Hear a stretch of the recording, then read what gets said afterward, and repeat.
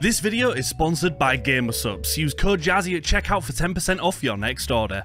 Now, those of you that don't know, before the achievement grind began, I was a DBD streamer, and with over 4,500 hours in the game, you can imagine how bored of it I was. So when a new asymmetrical horror game of our favourite chainsaw-wielding, mask-wearing hero came out, I knew that there was going to be a grind for it. What I didn't know was that this game is an incredible grind, and there is a lot to do. For it, we're going to have to master every character and their powers, perfect our killing and escaping methods, and on top of all of that, pray that we don't get any bugs. So with that, don't forget to like and subscribe for more achievement grinds, especially since we're so close to 100,000 subscribers and roughly 70% of you aren't subscribed, so it would mean a lot. But enough of that, let's get to it. Welcome to the achievement grind.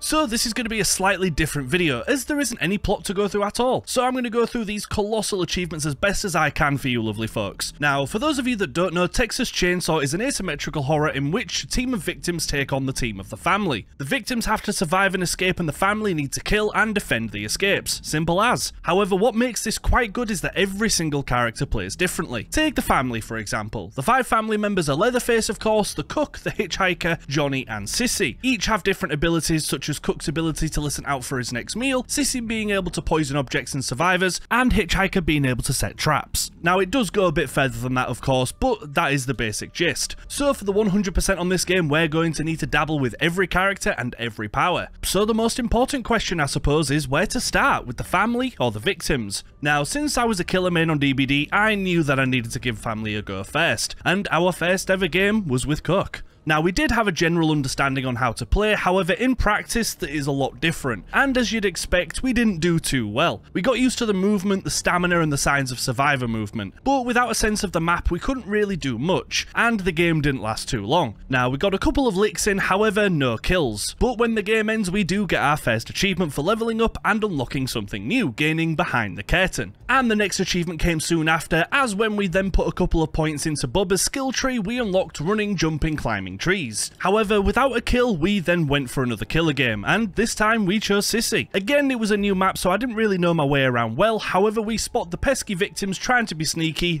Big mistake. We chased the Connie for a little while, however the kill went to Johnny. Time to try again. Oh, there you are. Let's go!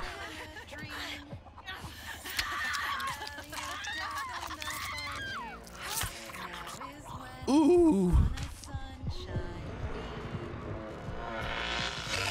I'll do it. Ooh! One hit is all it took, just how we like it. However, after this brutal death, we unlock 2 more achievements. For executing our first victim and the first victim in the match, we unlock both First Blood and Welcome to the Family. And honestly, I cannot hear that sentence without hearing Jack. Welcome to the family, son. However, with our first quest for blood satisfied, the game ended and we moved on down the achievement list. Now, let me introduce you to Grandpa. Grandpa is an NPC member of the family. Now, throughout the game, you can collect blood by either finding these hanging buckets or a much faster, fresher source. But with this blood, you can then feed it to Grandpa. When he wakes up, he will start screaming throughout the match. If a survivor moves whilst he's screaming, we can then see their aura. The more you feed him, the stronger he gets, so it's always in the best interest of the family to get Grandpa fed. And the only thing better to drink than blood is the various delicious flavours of Gamersubs like Titty Milk and Brand Risk that you can enjoy with 10% off with code Jazzy. But here lies our next achievement, as when we loaded up another Sissy game we fed him 10 times and unlocked He Was the Greatest Ever, before carrying on as normal. The game ended the same as before with us winning, even though I didn't really contribute much to the team, but with a couple of levels under our belt we finally had enough skill points to level up Sissy and get her to level 5. When we did, we also unlocked Lone Star. Now honestly, I was still feeling the family, specifically Sissy. Her ability to poison things and move around the map much easier was really helping me come to terms with the environment.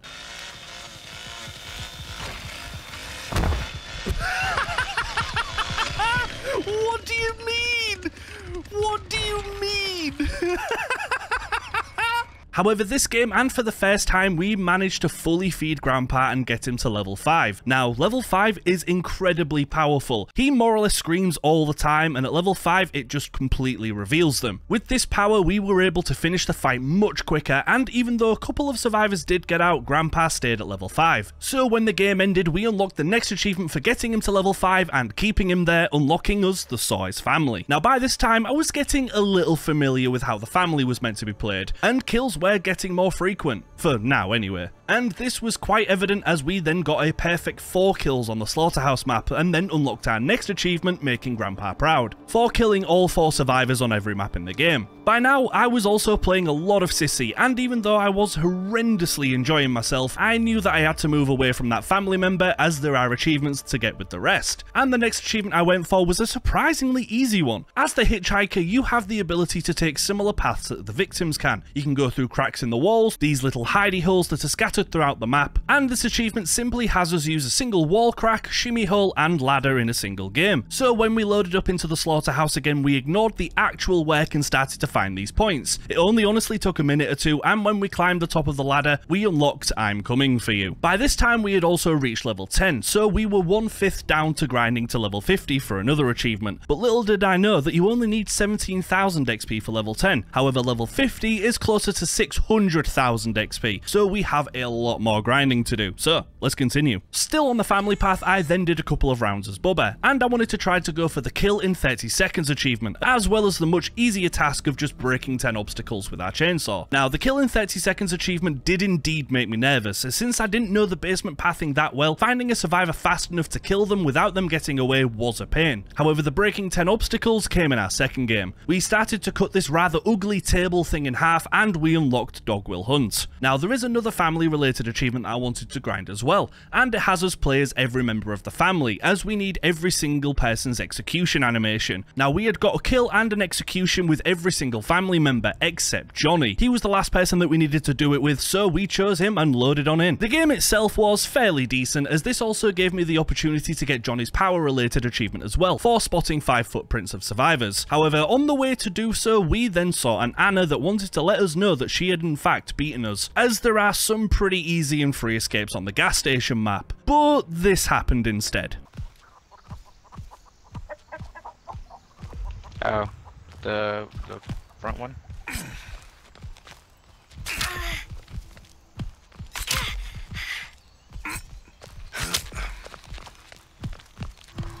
Is it like the one with the generator? Yeah, okay. Yeah, just fucking chase them out. I feel like I just heard someone. Are they doors down? No fucking way. You're gonna feel real nice next to that friend.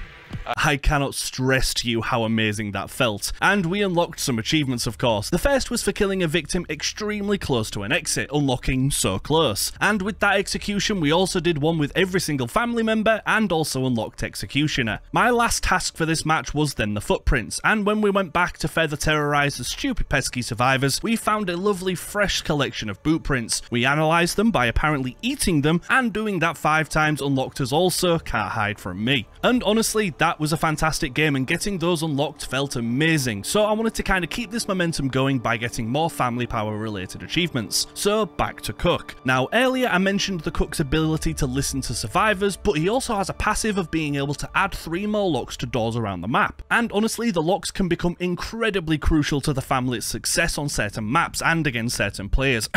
Connie. However, the next achievement saw us just simply add locks to 10 doors. This is rather easily got, as you can just take the locks off once secured and then go and put them on another door. So when we hit our 10th, we unlocked Safe and Secure. But we're not done with the Cook either, as we then have the Listening achievement left as well, and we got it in the next game. Whilst chasing survivors in the basement, we listened to them very, very intensely, and on the 10th spotted survivor, we unlocked I Hear You. Now, I had easily spent a good 10 or 15 hours as family already, and hadn't even really dabbled with much victim yet. Don't get me wrong, we had a couple of games and I even escaped some, but I was still very heavily focused on the family side, so now I knew it was time for some serious playing as victim. As I always say with these kind of games, that you need to play both roles to really understand the mindset of the other side. It really helps you get better at predicting movement and plans, so we loaded into victim. Now, as victim, there are several items and tools that you can pick up to either get further throughout the map, like unlock tools and escape parts. You can also, of course, get your health, but another pickup is bone shards, and these shards allow you to be able to defend yourself against the family a little bit, having a confrontation with them where both sides mash a button to win, and you can even stab Grandpa apart and cause him to lose levels of his power as well. So after a couple of games, I once again was getting fairly okay, knowing pathing and what escapes were really available on each map, even if I didn't really know how to open them up yet. But I started to get comfortable stabbing family, so when we got into our fourth confrontation with a family member and won it by punching him straight in the plums, we unlocked our first victim achievement, Bring It On. However, after a couple more games of victim, I was already getting the bubba itch and realised that the next achievement I should really focus on is the one for getting a kill in 30 seconds of the game starting. As we get paired with higher ranking survivors, the chances of this are going to go down drastically. So I loaded up a bubba game and got to work. The first game we had after returning to bubba, we charged our chainsaw, ran around the corner, and like an absolute miracle, a victim was just there waiting for me. We spent a couple of seconds chasing her, but we mulched her insides within that 30-second mark somehow, and unlocked the first tricky achievement in the game, You Spelt Champion Wrong. Now getting this somewhat difficult achievement out of the way with gave me a burst of pride and energy, so we kept that momentum going moving forward, and kill after kill we started to absolutely clean the lobby of victim scum. One kill after another, we were just taking down the entire lobby, and with a final chest mulching session that Julie just couldn't miss, we killed all 4 victims in the same game and unlocked another achievement for doing so, Mine All Mine. However, with a lot of the family related achievements at least dinted, it was time to head back to victim to learn more. The next game I decided that Sonny was the best bet, as his power related achievement is extremely easy. He has kind of the same power as the cook, as he can detect movement and shows you if anybody is close. All we need to do is to track every single member of the family in a single game. It is so easy that when we escaped our restraints and survived for a single minute, we popped our power, and since every member of the family was running around us, we very swiftly unlocked All Knowing. We continued powering through with victim, and at first it was extremely tough. We had a couple of lucky games every now and again, but being solo and still learning the game, it was very difficult to make it further than just escaping the basement sometimes. So definitely was thinking that family might have the edge. But even with that, I was still having a lot of fun and carried on all the same. A little bit later, whilst grinding unlocking points with Connie's power, we also got our next achievement simply for healing teammates 4 times. Once you're aware of this achievement and you go out of your way for it, it's again quite easy. And soon we unlocked Team Player, because of course, yes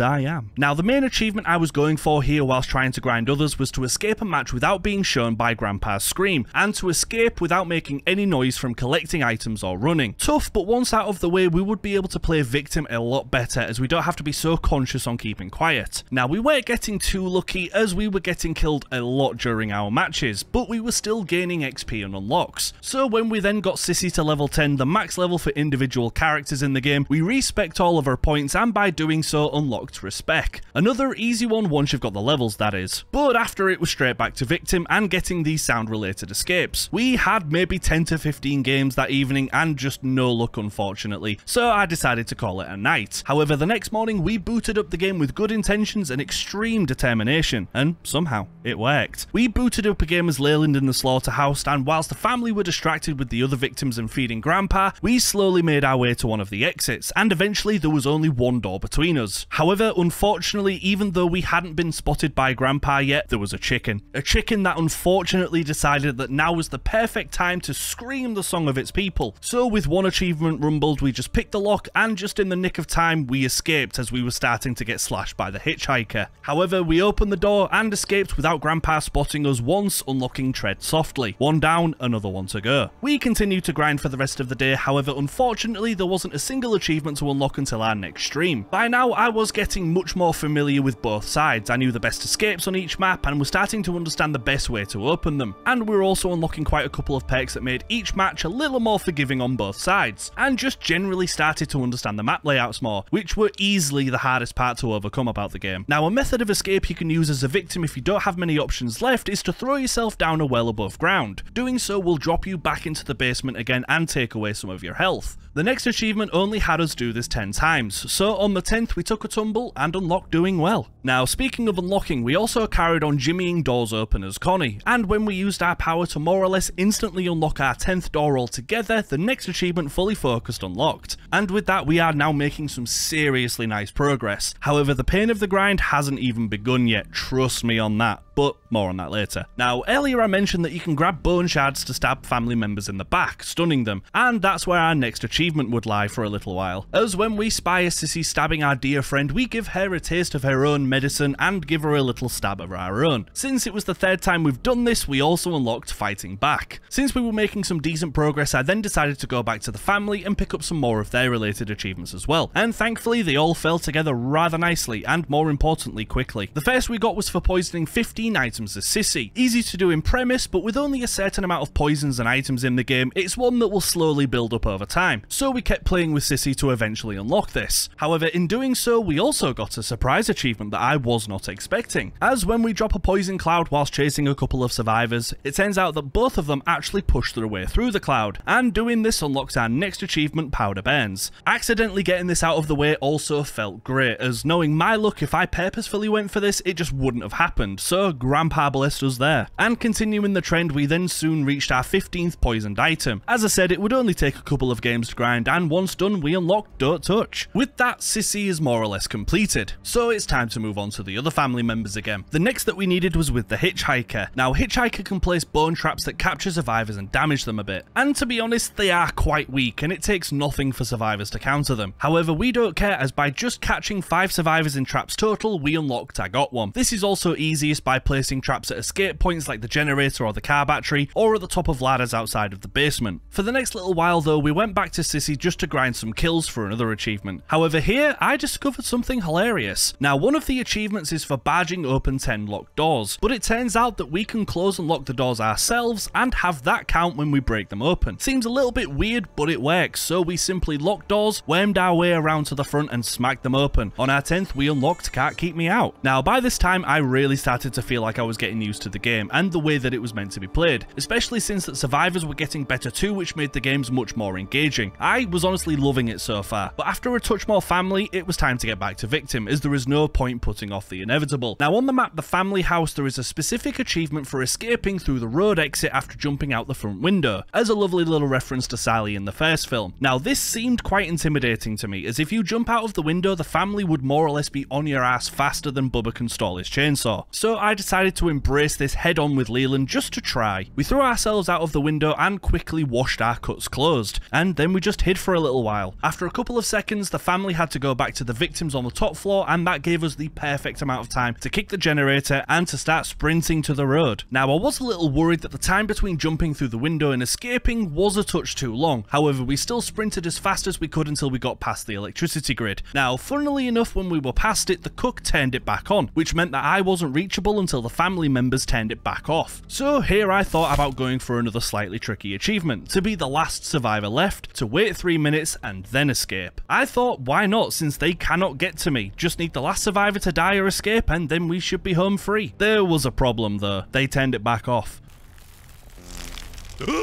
But even though we were chased off, we unlocked Be Like Sally, which was again another nice one to tick off. Now, being so close to the 3-minute escape achievement, I decided to try and tackle that next and give myself the best chance to do so. Now, a couple of games after that, the entire team of victims that I was playing with besides me were wiped out instantly. The family absolutely destroyed them. So we became the most stealthy Leland that you could possibly imagine, and extremely slowly and carefully started to push our way through to one of the exits. There were some incredibly close calls wherein which I don't actually know how the family didn't spot me, but they didn't, so we carried on. We made it to the last door before freedom and popped it open, once again sprinting to the side of the road as soon as we could, and when we escaped, we very thankfully unlocked Last Victim Standing. In the very next game, we also unlocked our next, as Leland's power allows him to shoulder barge the family, knocking them over and stunning them for a couple of seconds, allowing you to run away. The next achievement has us do it 10 times, so since we were playing Leland anyway, we soon unlocked our hero. And yeah, we did unlock this as we were sort of bullying a hitchhiker, but you didn't see that, ignore it, I'm a nice man, trust me, I promise. Anyway, from starting this game to now, we had easily already played this game for maybe 30 or 40 hours, and in such we had some decent levels and a lot of skill points to spend. The next achievement has us simply get every character to level 5, but weirdly enough, just on the one side. So when we got every family member specifically to level 5, we unlocked the next achievement as well, Texas through and through. Now it's time for another achievement that I specifically specifically chose to go for and battle through. Now, as I've said, you can backstab family members, however the next achievement is for specifically stabbing each family member in a single game. Now, back at this time, this was a fairly daunting task and something that would be much more apparently easier on later in the game. However, for now, I picked Leyland and hopped into this wanting this achievement and this achievement alone, and this is how it went.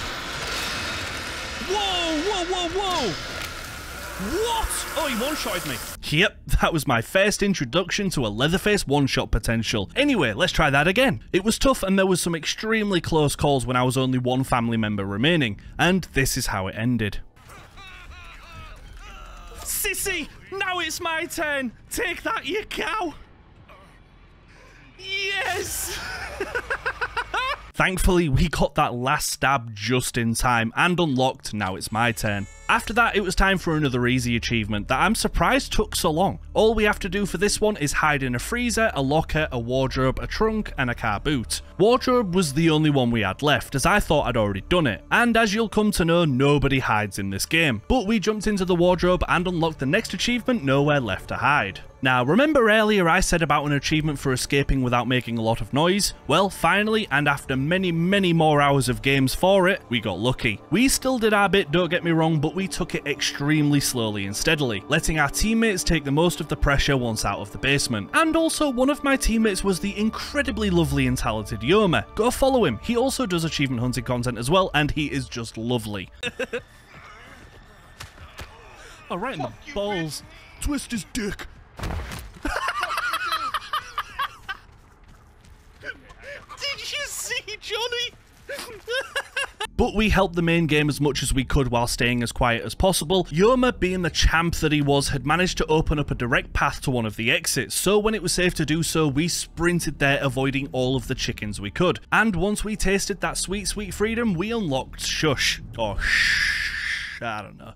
After that, we grinded levels, kills, and escapes for a couple more days, getting even more understanding of both roles and the best strategies for winning them. And it wasn't until 2 days later that we unlocked our next. The achievement that came after Shush was for simply escaping using every exit on the slaughterhouse. Once again, this one was sort of an accident, as I didn't remember for the life of me which escapes I'd already got. However, we managed to sneak out of the car battery exit, and in doing so, we also unlocked Off to Market. The next also came rather soon afterwards. Now, Anna's power is the ability to tank a hit and become immune to certain effects and powers. Now, one of the effects we can become immune to is poison, which is where our next achievement lies, as when we become poisoned, we just pop our power and it'll lose all of its effect. We just need to do this 4 times. So once we found Sissy for the 4th time, we took a nice deep breath of some stagnant gas and cured ourselves, doing so, unlocking Purge. Now folks, it is time to unfortunately have a serious talk. There are a couple of achievements in this game that are absolutely brutal to do, namely Get Out of There, Hung Up on You, and Fixer being the main 3. These achievements are of course possible, however the chances of them happening are so beyond slim that they might as well be impossible. Hung Up on You, for example, for this you have to execute 10 victims on the gallows as Leatherface, which is an extremely rare death animation, even though it plays at the start of every game, which just kind of spoils the fun of getting it. But to get the gallows kills, you have to find a survivor bleeding out, pick them up, and then carry them to a special part of the map to kill them. Sounds easy in premise, right? Well, wrong. I have played this game as of writing this script into the hundreds of hours, and I have only seen this naturally once. It's too almost RNG dependent. You have to hope a survivor is injured enough to go down without killing them, you have to hope that they don't recover in time, which really doesn't take long at all, you have to hope other family members aren't chasing them, as then you have to fight over the body, and you have to hope that the gallows is close enough so that they don't die in your arms. Honestly, it does sound easy on paper, but trust me, this achievement would take, I reckon, around 300 hours to complete naturally. The requirements are really impossibly rare,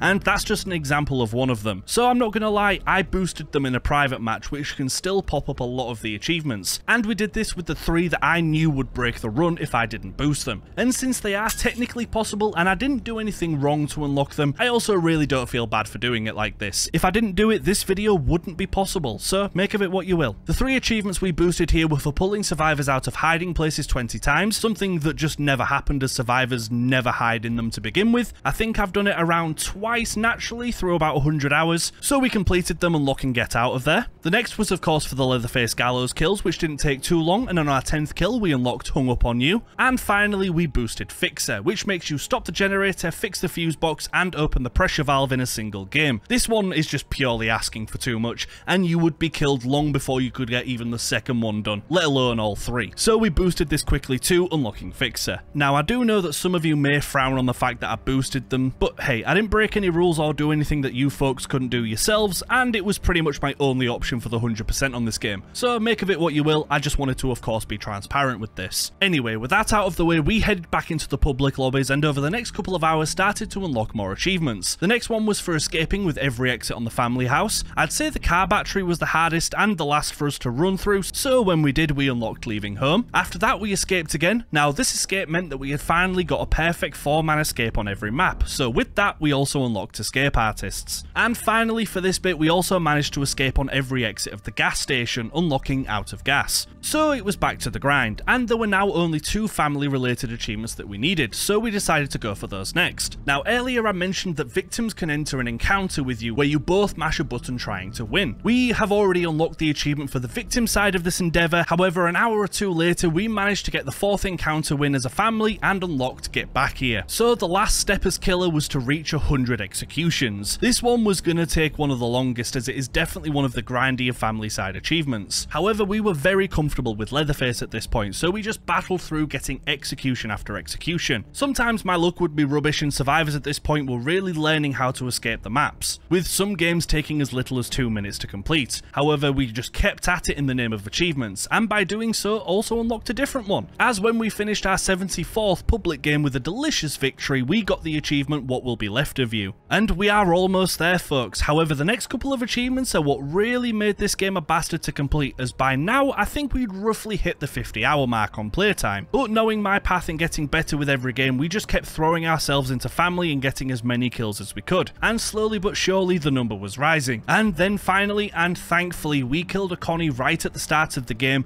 and unlocked Serial Killer, which was honestly an achievement I wasn't expecting to take as long as it did. But with that through, we more or less have no reason to play family now until the last achievement. So it's time to get back to grinding victim. As for one of the next achievements, we need 100 escapes, and this was going to take some time and patience. But we also did need to grind other things whilst we do that one as well, so this achievement wasn't at the front of my memory. The next task was to grind Julie's ability to level 3. I have no idea why her specific achievement is the only one bound to being a level 3 perk, but we need to do it, so we began the long grind of getting that up. I then spent the next couple of days just grinding levels as Julie, and eventually after maybe 10 more hours we had her perks and her ability to level 3, which was perfect for another achievement as well, as when we started up the next game with a level 3 ability and 3 level 3 perks alongside it, we unlocked perking up as well. But now in the game all we have to do is activate our power 5 times. Easily done. We just waited for the bar to refill. Once it did we burnt it, and on the 5th time we unlocked Undetectable. And folks, we're almost there, just 2 more achievements to go. But these 2 were painful. 100 escapes and reaching level 50. Both a considerable grind. But I'm not scared of a bit of work, so we got to it, and I spent the next 4 days more or less exclusively just learning more victim and making every escape count.